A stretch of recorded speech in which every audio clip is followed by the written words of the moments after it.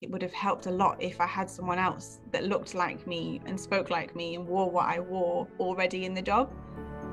I remember firefighters coming to my school and giving us a fire safety talk. And I remember thinking back then, these were like incredible superheroes in real life. I was just in awe that maybe I could do something like this.